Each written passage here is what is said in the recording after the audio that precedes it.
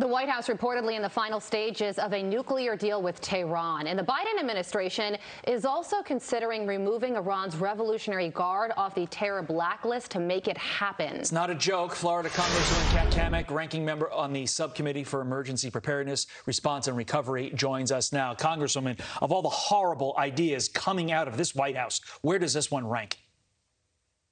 Oh, it's definitely a top three bad decision by the Biden administration. I mean, they're so bad that they make the Obama administration look good.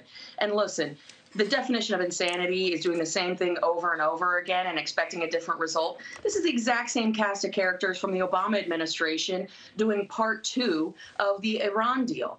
It's a disaster. Not only is this a disaster for our national security, but for regional security when you're talking about the Middle East and our #1 ally in the region for Israel, but globally. Iran has ICBMs. You pair that up with nuclear capabilities, you're looking at World War III.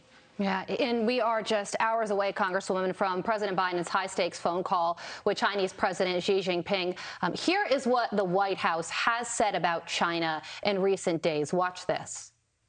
China in particular has a responsibility to use its influence with President Putin and to defend the international rules and principles that it professes to support. The fact that China has not denounced what Russia is doing in and of itself speaks volumes. Congresswoman, is there any optimism that this phone call with President Biden will result in a change of heart from China?